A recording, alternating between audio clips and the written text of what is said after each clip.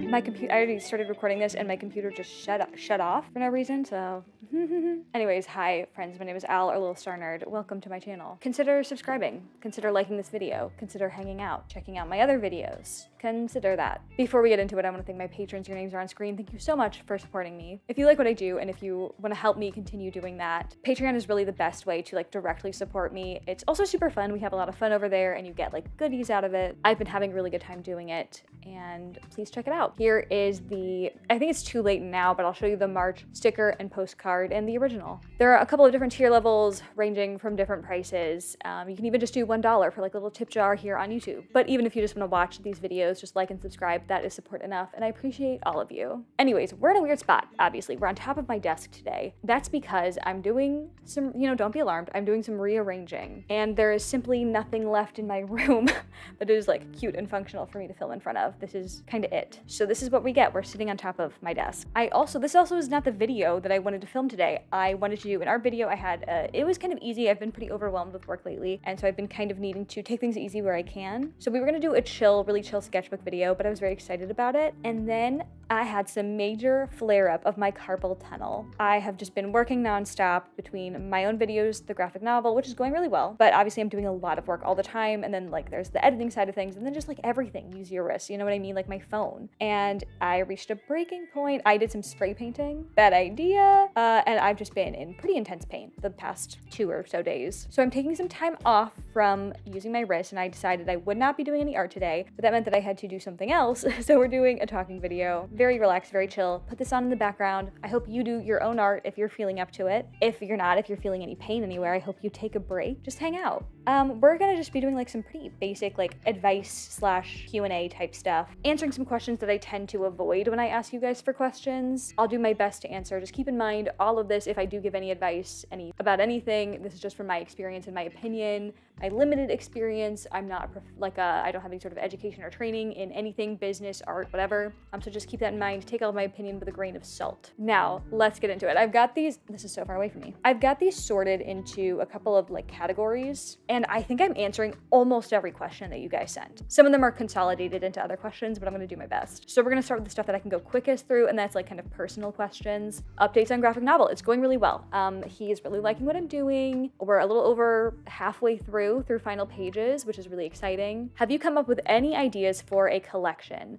No. And if I do, like the second episode just came out. When I have any thoughts about it or any ideas, like I'll let you guys know. The whole process is gonna be documented. It's kind of like making the videos is kind of like me brainstorming, you know what I mean? So it's part of the process. So you'll be up to date. I haven't come up with anything specific yet. I have ideas for ideas, nothing that I feel is solid yet, but when I do, you guys will know. How did you get into sewing? I've always been into it. I have a lot of family members who do stuff like that, crocheting, knitting, sewing, quilting, and so I grew up thinking it was cool. I was also in Girl Scouts, just kind of a skill that in my family it was like, of course you should know how to do this. Everyone knew, like the basics. And then a couple of years ago, I got into Rachel Maxey videos and she would like make her own costumes. And I was like, I would like to do that. And then I didn't. And then I don't know, I don't really know what, eventually we got a new sewing machine. We had a sewing machine that was broken. Eventually we got a new one. And I was like, okay, now I can finally do it. I don't know, a lot of different little things, but I've always liked it. And now I have a reason to sew because I sew for my dolls. And so it's kind of more of a purposeful thing now. Is the income you make livable? Depends on where you live. Here, cost of living is just insane for everybody right now. The economy is terrible. So like, no. In this day and age, no. But theoretically, if I had to, I definitely could. Is there a reason you sell your stuff on Etsy rather than your own website? There was, now it's just a timing thing. So before, I just felt really intimidated by all the shipping and like all the VAT numbers and what are the ISSO numbers and everything. And there's a lot customs and it's very intimidating, very confusing, and they never make anything easy. And I just didn't know how to deal with any of that. Etsy made that super, super easy and manageable. And it was also just kind of like before, people kind of crap on Etsy now, but before it definitely was the standard. So it was just easy to do Etsy. And I just didn't want to deal with anything myself besides obviously like fulfilling the orders. So before it was just for convenience. Now, however, I have a website and I really want to put it on my website. I just haven't had time. It's going to be pretty time intensive. I have not had time to switch everything over to my website. When I'm done with my graphic novel, like that's going to be the first thing that I do. I'm definitely ready for it to be on my own website. Now we're going to move into kind of talking about questions about my art career or advice that specifically comes from my experience in my art career. How does your current business compare to what you wanted when you started? I don't know. I don't think I had anything in mind when I started. I mean, I had like fantasies, you know what I mean? About like, just being like so successful. I don't think I knew that I was going to do this. I was like, this is cool and I should pursue it, but I don't think I had any vision. I think it's what I wanted to do. You know what I mean? I think I've stayed true to what I want to do, which is focusing on art. And I think I've done that. I think my videos are still mostly about art. And yeah, I don't know. I'm doing everything that I think if I remember right, I think I'm doing everything that I think I wanted to do. It's fun. It's cool. But I don't think I really had many expectations because it was an accident, kind of. How did you gain confidence with your art? I grew up with a lot of people telling me that I was good. I don't think I had many people criticizing my art. I think that's why I'm actually so critical. People get on me all the time for being like overly critical of my art. I think it's because I've never really had anyone constructive criticism or negative feedback in any way, so like I had to do it. But I think I've been doing it for a long time, you know what I mean? And I've gotten a lot of good feedback and just things that are, I don't think anyone, I don't know. I think I have had people who I really admire, other artists that I really admire, say, like, tell me good things about my art, and I've just been doing it for a really long time, purposely trying to get better at skill. And again, like, people get mad at me for being hard on myself, but it's because I'm looking at it and I can point out the weaknesses and then actively work on them, and I think I can be a bit more objective about my own art. And I think just from just so much time and practice, yeah, I think I've been able to, I don't know, I don't know how to explain it. I've just been doing it a long time, and I've gained enough skill that I can objectively say, like, I'm good at it. And once I know that I'm objectively good at it, the confidence kind of comes with that. And also, I think caring less. I think caring less really helps with the confidence. If you put less stock into it, then it's like, well, who cares? And then it's a lot easier to just be happy with what you're doing. How did you manage school and an art account? How do you schedule your week? How do you balance school, work, art together? Okay, so how do I balance doing art? So I do it as my full-time job, which makes it very, very easy to balance it amongst, even then it's hard. Even now with it being my full-time job, I can find it hard to like fit time to do actual art. Back in college, I started posting online when I was in college, my sophomore year. And it started with, the only reason I was ever able to balance it back in school myself was because it was the only other thing that I was doing. I was a full-time student and I was slacking in that. I had a part-time, I would classify it as a part-time job, as a volunteer position as an EMT. I started doing the bare minimum there. And so the only other thing, literally I didn't really socialize, I didn't do anything. The only other thing I had going on in my life was art and like my Instagram. And so it was like the only thing that I was enjoying. And so that's probably the only reason I was actually able to balance it. I think balancing art, it's different for everybody depending on, how much energy you have at the end of what you're doing. I know when I was in school, I doodled a lot during class. It didn't really I don't think it distracted much because it would help me focus, but I would doodle a lot in class and then just cut those out and put them into my sketchbook. Now I would say, like, if I were to go back, I would say I would like bring my sketchbook with me places, but I think like it is hard to juggle. Like, I don't know if I could do this as a job to the degree that I'm doing it now and also like be a full-time student. Like back when I was a student doing other things, this was definitely a hobby. It was more focused on just like documenting my progress. I wasn't doing YouTube. I was only posting on Instagram, and that was a lot easier to manage. And then how do I schedule my week? I don't, just whatever needs to get done by a certain time gets done by that time. I use Notion and I just make sure that I stay on top of things. I don't have like specific days to do specific things. Okay, so how do I balance between what I want to create, what my audience wants to see, separating fun art from business art? Does the thought that your art is your livelihood bog down your creative process? Separate art your internet followers want from targeting random potential buyers? Do they mentally feel the same? Do you make a conscious separation in your head? Okay, so balancing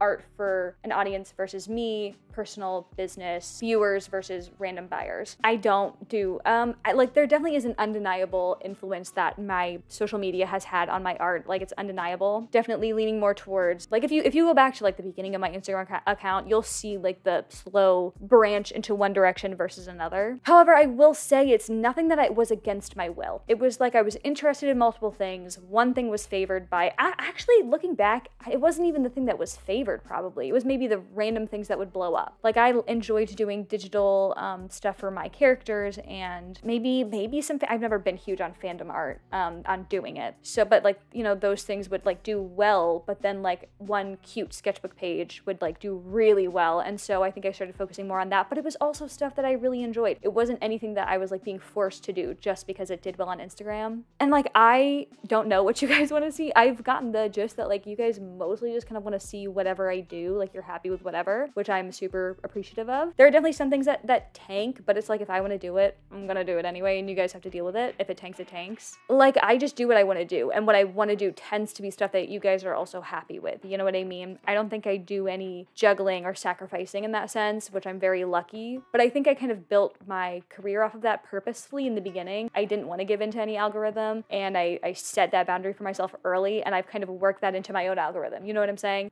So I think I have a safety cushion there, whereas other people might not. Yeah, I really don't think I have that problem. Fun art from business art, it's all kind of the same, because the only time that there's a difference between like business art is like when I just don't feel like doing art. I'm not feeling inspired, but I have to make a video. So I did sit down and do a spread in my sketchbook for a video, and it's like, I'm only doing it for the video. But even then, at the end of the day, I'm glad that I got something down on the page. I'm glad I filled a page in my sketchbook. I'm happy to have created, you know what I mean? So I don't think it's often that I'm like doing art that I really don't want to do. Just the thought that my art is my livelihood bogged down my process. Yeah, but no, I think I've just been doing it long enough that it's part of the process, and I don't think about it. I can see it definitely was pressure in the beginning, and it made it kind of hard to perform sometimes. But at the end of the day, I was doing it because I liked art. I was choosing this path because I really like art, and I'm thrilled that I get to do this as my job. And every time I think about the fact that like maybe this is like too much pressure or whatever, I think about like other things that I possibly be doing. All those things would probably make me miserable in comparison. And then that pressure goes away of like, you know what? I'm actually really lucky to have this be my job. And then separating between internet followers and potential buyers at a market. I'm not doing markets anymore, so that doesn't worry me. I kind of see internet people as kind of like more of a safety net in terms of if I paint something and I don't like it and I know I couldn't sell it at a market, right? Like this is not something that a random person would put on their wall. I know that you guys would probably be more likely to buy it just because it's from me, and so it's, you know, there's that aspect to it. It's more worth it to you. So there's that, but beyond that, I've just kind of learned that like you guys are probably my audience anyways. I'm gonna prioritize you rather than a random person. Also, I've kind of let go of the idea of making targeted art in general, because I would rather just make what I want to make and have that be successful. And that does sometimes mean making what I want to make, but I'm still in that process of learning, so I can't speak much on that. Do you find yourself having a lapse in skill or enjoyment when learning a new medium? Yeah, obviously. Like every time I do something new, I try to be easy on myself of like, it's not going to be good, and like that's fine. Like that's just the process of learning. Super normal. Enjoyment, I really try to make myself enjoy the art process for the process and enjoy learning. So there are definitely times that I get really frustrated. Like when I just did the plein air, you know, that was a new skill and I wasn't very good at it, and I was getting real frustrated. There was a definite lack of enjoyment, but also it was just a cool thing to go out and do. And so I try to remind myself like I did enjoy it. Maybe not in every way, but I did ultimately enjoy it. But yeah, I think that's super normal, and it definitely does tend to happen, but I try to put a positive spin on it. Did your YouTube grow gradually, or was there one thing that caused it to blow up? Definitely gradually. I didn't go viral or anything at any point. While making art in a sketchbook, quantity or quality? Quantity, IMO. I definitely think like quality is also good. Like I'm not saying that like you shouldn't strive for quality, but I just think that like mileage is really important in art. And that's why like when I talked about, you know, I'm doing art on days that I don't really want to be doing art, but at the end of the day, I'm glad I did it, because it's mileage. It's quantity. It's still like getting practice in. And I also think that having like a habit is important. And so you can't be good every day or every week or however often you're doing it. So I think quantity in terms of sketchbook and practice is more important. And I think with that comes quality. I think you can have both eventually. How long had you been making art when you decided to monetize it, and when did you feel good enough or at the right point to monetize it? How do you know when you're ready to start your art shop or commissions? So I have been making art to some degree since I was born. I started taking like, you know, different kinds of like lessons when I was 8. I was doing art regularly all through middle and high school. I started purposely keeping a sketchbook and purposely trying to get better at the age of 18 to 19. So it runs in my family. I do have a degree of like raw talent built in. So I've been doing this all my life. I've been working at, honestly, I've been working at getting better and learning literally since I was 8 years old. It's definitely not an overnight thing. But in terms of doing it professionally, we're gonna count that as like 19 years old when I started posting. Probably a couple of months before I monetized it in terms terms of commissions, but those were super cheap. I'm talking like the most expensive thing was probably like 15 to 20 bucks. Actually, no, before that in high school, I did commissions. Again, 20 bucks. I would do gray pencil portraits of people. I had like a little queue on Facebook going, and it kind of depends on what you consider monetizing. Like just posting in general, I was posting with the intention of like just keeping myself accountable. That wasn't really with the intention of being like, I'm good enough to show you guys. When did I feel good enough that I could monetize it? I don't know. I think when the thing is like, I didn't go into this with the purpose of making it my job. And so I kind of did stuff when I got feedback from you guys that you wanted it. You know what I'm saying? So I didn't make prints until I got people asking me to make prints. The only thing I kind of did with initiative was commissions. And that was just because I had already been doing them in high school. I knew that people liked what I did and that I could do it. I had experience with it. And if people wanted it, great. If they didn't, they didn't. I wouldn't be losing anything. That would be my recommendation. Do something that's super low risk, like something like a commission where it's, you know, you're not buying any materials beforehand, or print on demand type of stuff. And I think you'll know when you're ready. Like that's such a lame answer, but like look at yourself objectively, ask yourself like, who would want this? How much would they be willing to spend? Is that a realistic thing? And then like you'll know. I think you're in your gut, you'll know. And if you're really confused on it, you can do a little test run, ask friends, ask, you know, art friends, be open to like negative feedback. Like if someone's like, hey, I really don't think you're ready, like be open to that thought. There's nothing wrong with that. But I think you'll probably know. Like if you're sitting there and you're like, man, I really wish I could be selling stuff. I wonder if I'm ready. Like you're ready. If you're sitting there waiting to do it, you're ready. How do you not overachieve? I can spend days on something that could have been done in hours because I just don't care that much. I get this question actually a lot, and I'm always like, you guys try too hard. Just stop trying that hard. I just get to a point where like, for me, it's literally just about impatience. I don't like spending too long on something. If I let too much time go between a project, then I just quit because I just get bored. Like I will be working on something and I'll just be like, I just don't feel like doing it anymore. Like I'm just bored. And so that's when I'm done. And then maybe the next day I'll go back and be like, well, I missed some spots here, and then I'll fix it. And then after that, it's like, it's done. And that's something very internal and personal. And if you don't have that voice in you being like, hey, just stop, this is boring, I don't know what to tell you. It seems like I cannot relate to the experience that you're having, the overachiever thing. For me, it's just like, I just don't want to do it anymore. And I truly feel sad for those of you who don't have that. It's great. I feel like I'm constantly being like, letting myself slack off. How do you handle burnouts? It depends on the situation. Like right now I'm in a situation where I can't properly take a break. I'm on a deadline for this graphic novel. I have to get it done. I can't take a break just because I mean, right now I'm taking like a break so I don't ruin my arms. But like, I can't just be like, can I take a week off? I'm bored. So like I'm pushing through, you know what I mean? It's like, there are some things you just gotta do. But when it's on personal time and I'm just feeling in a place where it's like, I'm just like not inspired, I'm not really feeling art, then I just take time off. You know, I get to do a video like this instead, where I just talk to you guys, and that's not doing art. I think it's really important I have a couple of specific videos on this where I go more in depth. I encourage you to look for my art block and burnout videos, because I'm obviously speed running this, but ultimately listen to yourself, ask yourself like, really, like what is the root of the problem here? Oftentimes it's just a lack of diversity in your life. Like you're drawing too much and it's like you've run out of things to draw, so go look for other things in your life, do other things, take a break from art and creating. And sometimes it's just like a lot of stress going on and you just don't have the energy left over for this and you just need a break. And sometimes like you just need distance from the thing that you've been doing for like 10 years straight. You know what I mean? Like sometimes you need a break. Okay, now we're moving into specific art advice. Bear with me. I'm so bad at this. If you don't know, I'm pretty much self-taught. I don't have a lot of like, I don't know a lot of technical terms. I don't know a lot. And so people will ask me like, whenever people ask me like, how do I get better? My answer is just practice. Like, I don't know, because that's just what I did. Like I told you I've been doing this for a really long time. And it was just like, I just consumed as much as I could, as much information and resources as I could. And I just drew as much as I could. And I wound up here. So I'm really bad at giving art advice. I'm gonna try my best. I love to paint, but I suck at drawing and sketching. How can I still make something nice looking? This is honestly a great question. You really enjoy doing it, but you're not good at it. How do I make something that I like? Practice with different styles, like experiment with different styles. I definitely had this issue where there was a lot of things that I liked creating, but I was never satisfied with what I was doing. It was just a matter of like, I was trying to do things that didn't come naturally to me. Like I was doing a lot of like anime because I liked it, but like I couldn't draw in that style. So I never liked what I was doing. You can also like fudge stuff or like emphasize things that you are good at. So for example, like you really like portraits, but you're not good at making making it look realistic, but you're really good at like color. So like ham up the colors, like go ham with colors, make that the focal point. Find specific things in your art that you do like and like focus on that. Try being a little bit looser, maybe lean into it a little bit. I think drawing like a child and being really playful is a super important skill that when people are learning and practicing, like I tried really hard to be like the whole Picasso takes you a week to learn to draw whatever, and then it takes you a year to learn how to draw like a child. We definitely forget as we're learning and we're putting a lot of pressure on ourselves. We forget to have fun and be playful and childlike. And if you're in a position where it's like, I'm not really liking what I'm doing because maybe it's not as polished as I want it to be, lean into that. That's a great skill that when you are polished, you're gonna wish you had. How do you render faces? So that it's different depending on the medium. I have a Skillshare class, check it out.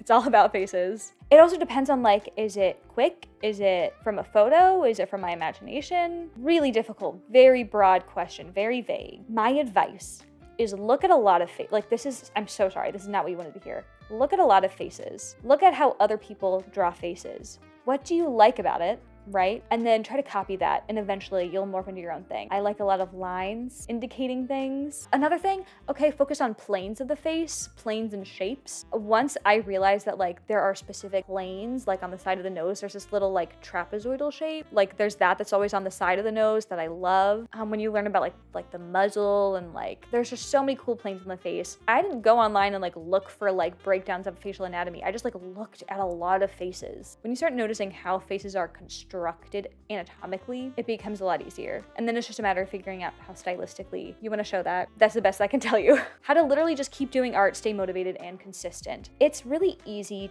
to make this homework. I get a lot of questions, and I get a major sense from a lot of people on the internet doing art that they don't like it. Like this is and I'm not trying to be rude, this is a really interesting question because like there definitely have been times that it's just hard for me to stay consistent, stay motivated. But it's never been a question, except for when I'm in major burnout. In my regular practice, it's never been a question of like, will I keep doing art because I really like it and I really want to do it. So it's so interesting to me how many artists have this problem, and I can't relate. Like I don't really know what to tell you because and if you take a break from it, like that's fine. Like I've had to do that where it's like I've gone like a month or two without doing art because I just didn't want to do it. It's okay to take a break from it. You don't have to be doing something every day of your life. Like it's crazy. The only thing that we need to be doing every day of our life is peeing, pooping, sleeping and eating and breathing, right? You know what I mean? Like there's nothing in the world that we need to be doing every single day. You're allowed to take time off from it. I would really recommend for people who have this problem to like really look at your relationship with art. Why do you like it in the first place? What's the goal here? I think hopefully for a lot of people, your art is rooted in genuine enjoyment and it's just like a great way to express yourself. Like I can't even tell you what I love so much about doing art. I can't tell you. It's just very important to me. And I couldn't tell you why or the definition of that, but like there's no question that I want to be doing it. And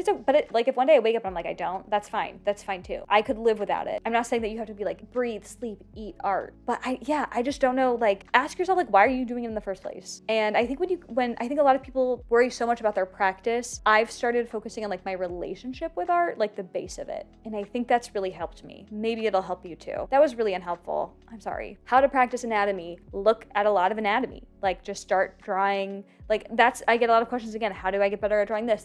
Just keep drawing it. Just draw it over and over and over again. I did like anatomy studies. So like I will look at like figure studies, like figure drawings, figures of people, draw them. And again, just watching people move and the way their muscles move. So like just studying people. And I don't mean like opening a book and like figuring out what muscles are called. That's great too. You can do that too. That's helpful. That's kind of how you're supposed to do it. But I think just like observing the world and drawing it a lot. And eventually you kind of figure out what things are supposed to look like, even if you don't know for sure. If you draw interiors or exterior landscapes or buildings, do you use anything to help with perspective besides just like a perspective grid? No.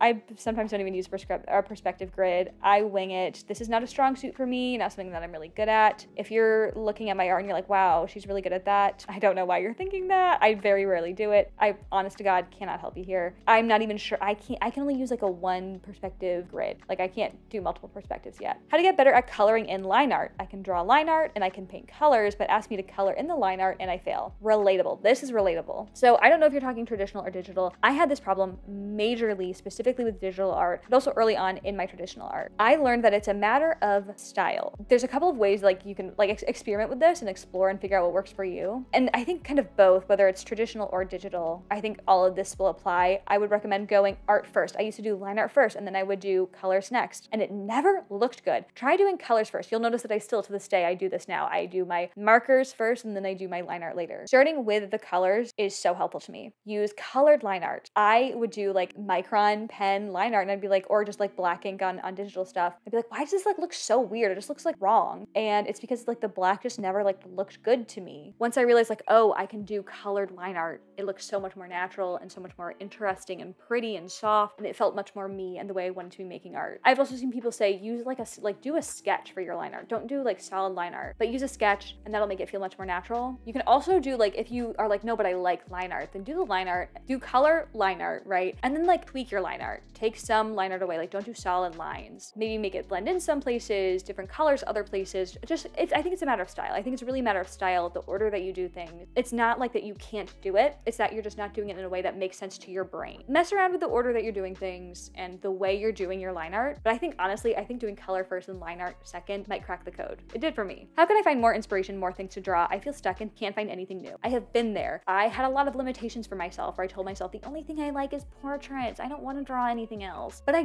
did. I was just lazy. I just like had set this rule in my brain. The answer here is that you're gonna have to do stuff you don't want to do. Make a list of all the things you don't like drawing, you're not good at drawing, you don't want to draw, and start drawing them. There are so many things that I used to say like I don't like doing. I didn't like to draw animals. I didn't like drawing birds. Guess what I love doing now? Because I made myself do it and I found out like this is actually like really fun and I like the way it looks. So honestly, I would recommend, I think that this problem comes from giving ourselves limitations. So my challenge to you is literally make a list of all the things that you don't want to draw and start there. And I think once you open those doors of like, oh, I can really just do whatever I want, it's gonna be a lot easier to come up with things to do. Okay, social media specific questions. How to get started posting your art. Like I said, I started my Instagram with the intention of holding myself accountable to continuously practicing and also to make art friends. If you wanna start posting your art, but you're not sure what to do, make it super cash, you know, just have fun with it. Don't put pressure on yourself. Don't even worry about like hashtags if you don't want to. Post when you have something to post. Don't make it a whole thing right off the bat. I think that makes it a lot less fun. How do you get the motivation to post consistently or post at all? Because this is also an interesting question that I get a lot, because to me, this is like objectively the easiest part of the job. But a lot of people I think have like a really weird relationship with Instagram and it makes it really hard for them to post. I personally, you can schedule content from the app now. I will draw something and I'll be like, okay, let me post it. Or now more recently, because I'll post my stuff to Patreon first. So I'll just like open my sketchbook, find a page that I haven't posted yet. I'll take a picture. I have preset, you know, edits. I don't know what the word is. And then I schedule it. For a specific time, I post at 11 a.m. and then I forget about it. I don't do anything else with it. So it requires no motivation. I don't even really post consistently anymore. I try to post a couple times a week. I think I'm lucky to get one a week now just because I forget about it. Personally, I don't think it requires motivation. Maybe just make it part of your routine. All right, now we have question specific to shops, commissions, selling stuff. How do you start selling when you don't have a huge following? If you are someone who you don't want to use social media or you don't have a following on social media, selling is definitely like harder online, and I can't give you specific advice for that. I will say I think it's going to be important to focus more in your local area, like in real life, galleries, markets, or focusing a lot more on like marketing. So like SEO research and optimization. That stuff doesn't make sense to me. Like I don't understand that stuff because I don't have to. And if you don't have that safety net, then I think it's important to use those features, play a little into the algorithm. But I also understand that that's difficult for people. So I would recommend, like focusing on your local community. How should you start selling your art when you're young? I would recommend not doing anything major until you are an adult, because it usually will include social media, and I'm of the belief that minors should not have followings. That's just my opinion. So my advice to you is wait until you are older or have an adult help you, and use something like Etsy where there is a third party and there's separation between you and your customers. Advice to start selling on the side: Etsy commissions, originals, or prints. So if you're doing something on the side, you don't want it to be too much work, I would recommend print on demand services so you're not having to spend a bunch of time doing it. And I would also recommend originals, because that's things that you can kind of get a 2-for-1, because you can make prints out of them without it being someone else's. Like if it's a commission, you can't really make prints out of that. I mean, you can, but when I do commissions, it's like of someone's like dog. No one else wants that. So I would recommend doing originals, because you can make work that is fulfilling to yourself, make prints out of it, sell the original, sell the prints. So I would recommend things that are time savers, more efficient. Etsy is not bad, but you're probably having to package everything yourself. So I would recommend print on demand services, or things that are small. So like just stickers that like you can just put in an envelope and sell, that are like really, like that's easy. You know what I mean? Like not some big box that you have to like put together every time you have to mail an order. Tips for those wanting to start taking commissions or making prints. So I have 2 in-depth videos about how I make prints and my advice for commissions. I really recommend you go watch whichever one or both of those videos are relevant to you, because I go very in-depth. I will say prints start cheaper, lower quality while you're figuring stuff out, and price accordingly to that. I would recommend starting on Etsy just to get a feel for how things work, or a website similar to Etsy, like Shopify. Like I know that there are other sites as well. For commissions, I would really look into protecting yourself in terms of like not getting scammed and, you know, shipping policies, etc.,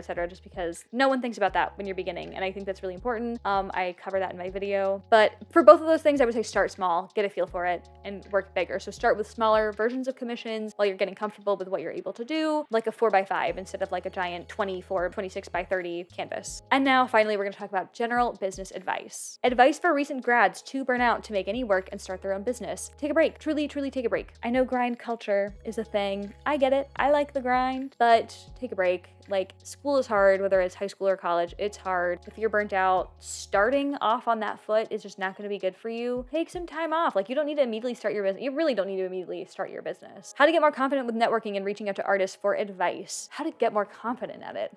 I would say go to local markets and meet people that look like, so you can see them in person and you can be like, oh my God, this person looks friendly. Approach them. Like I've had people come approach me, give me their business card, you know, talk to me about what they do. And I have never once been like, they suck.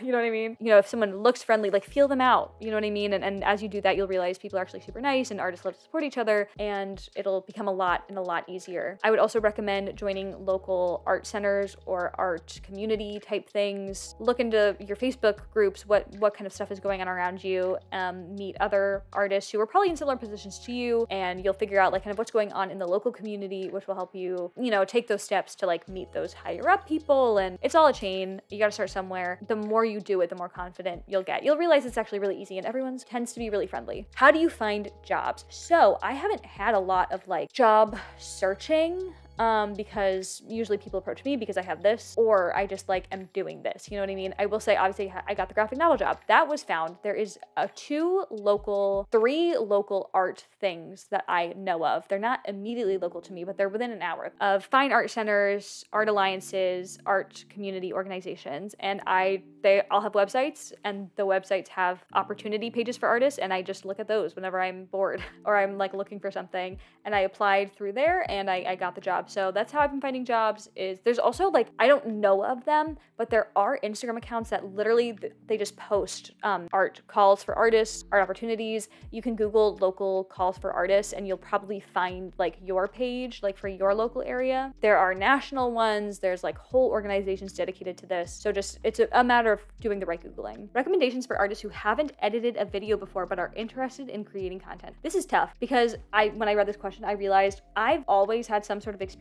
I used to love, I think it was called Movie Maker. It was like an old Windows software that like all computers came with. I used to like make little home videos and like music video montages. I've always had an experience with an editing software. So to have no experience, like I can't even imagine. I would say start super small. Start with Reels, you know, find whatever software you have accessible to you and start really small. Like start making reels, start making little clips, make video, like test videos to just get a feel for it. Also, if you're just interested in making content, like Instagram has like the editing feature within the app. iPhones, you can get like iMovie on your phone. Start super small. It's just a matter of like practice. You'll get better with experience, but I would definitely recommend starting with some tests. Make some content that you know is kind of just going to be bad, that you're not really planning on doing anything with, and eventually you'll get there. Do you have any advice for networking and putting yourself out there as an artist, such as making business cards? What do you add on those business cards, starting a website, having a prominent style so people can remember you? Interesting. So this is also different for whether it's in person or online. Online, I would definitely say having some sort of landing page, whether it be a website or whatever, but also like a landing social media page. Like even once I have my website solidly going to where like I actually use it, I would still probably point people to my Instagram first, just because it's a good way for them to like directly like follow you, and you can follow them back, and it's more of a connection, and you can kind of see a little bit more like